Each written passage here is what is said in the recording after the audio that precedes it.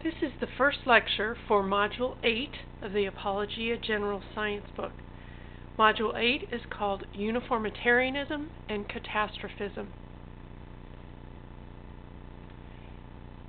Today we're going to put together a couple of the modules that we've just covered.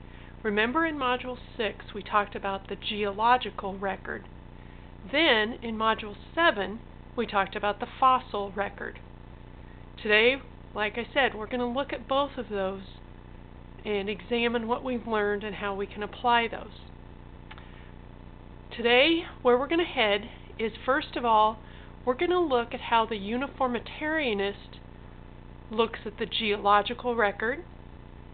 Then we'll see how the uniformitarianist looks at the fossil record.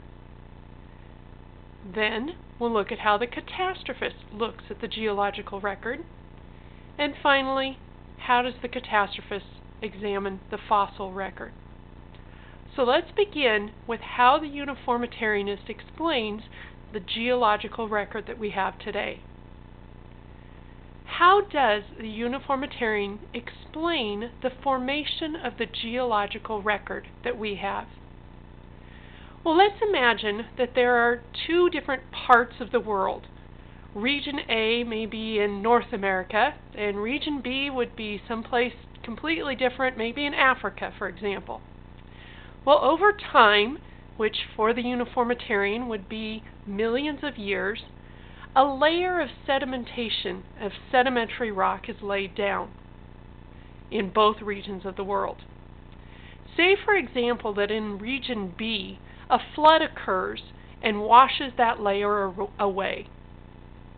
Then, over the next several million years, another layer of sedimentation is laid down.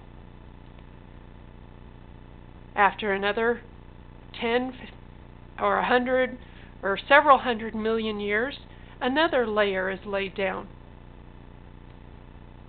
Again, more time goes by and another layer is laid down. Let's say now at this point in Region A, there was some really strong hurricane winds that occurred, and they actually eroded away that whole layer.